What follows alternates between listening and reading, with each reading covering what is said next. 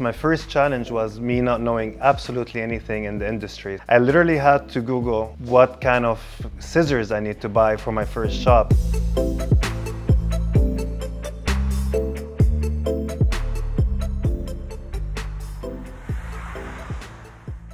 My name is Sami Azrak and I'm the owner of Shave Barbers and Spa. I was born in the city of Aleppo, and then I've lived all my life out of the country, in countries or cities like Dubai, New York, California, Qatar, and now I'm based here in Spain.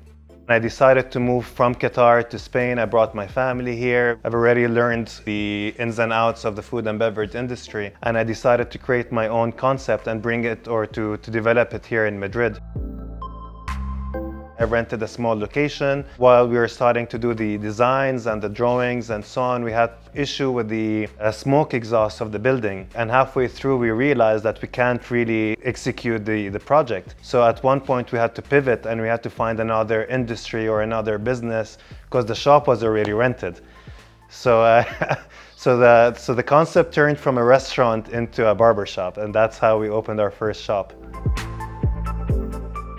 I never had the expectations that we end up turning into a franchise and turning into 10 locations today. So we have 8 shops here in Spain and we have 2 in Dubai at the moment. And the idea is to continue growing.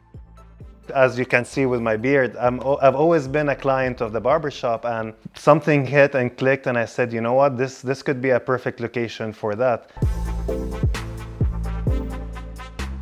There was a little bakery next to the first shop that I opened, and I was doing the interviews in a bakery, meeting people, telling them that in a few months there's a shop next door that's going to be a barber shop. I'm going to be running it. I have no idea what's going on and I don't even speak the language. Would you like to work with me? So it was not easy to find the right talent, let's say.